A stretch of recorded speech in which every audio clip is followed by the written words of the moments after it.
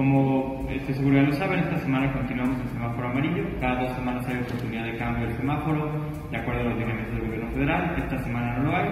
Lo que sí es que tenemos la buena noticia, que en el semáforo intermedio que recibimos, seguimos bajando algunos puntos y de hecho estamos ya en puntajes de color verde. Aunque hay que esperar a que esto se confirme por lo menos una semana más para la notificación del gobierno de México. Pero efectivamente, como adelantamos la semana pasada, los indicadores pues han seguido bajando. Siguiente. En términos de hospitalizados en el Valle de México el día de anoche, teníamos 2.066 personas hospitalizadas, a 1.705 personas hospitalizadas, que es una reducción de 361 comparada con las 2.066 del viernes pasado. Entonces, en este sentido, la velocidad de la mejoría en la hospitalización en la Ciudad de México ha sido mayor que la semana previa.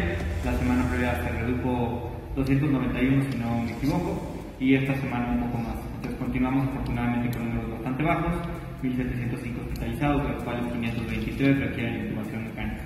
Siguiente. En el caso de los hospitales exclusivamente dentro de la Ciudad de México, al día de ayer había 1.275 hospitalizados, de los cuales 449 requerían intubación mecánica, y esto es una reducción de 191 con respecto a los 1.466 que teníamos el viernes pasado.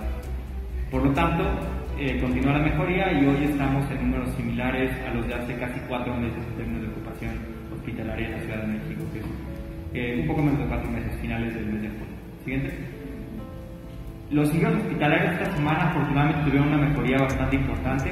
En los últimos 7 días hemos tenido 583 personas que han requerido hospitalización en la Ciudad de México por COVID o sospecha del mismo.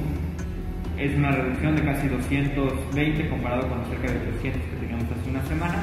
Y como pueden ver, ya nos estamos acercando a los niveles mínimos de ingresos hospitalarios semanales que hemos tenido durante esta pandemia. Nuestro mínimo fue en los primeros días de junio, con cerca de 400, creo que fueron 376, y estamos ya bastante cerca de ese número. Una reducción ya del 76% en el número de ingresos hospitalarios comparado con el máximo de la tercera ola durante la segunda semana de agosto.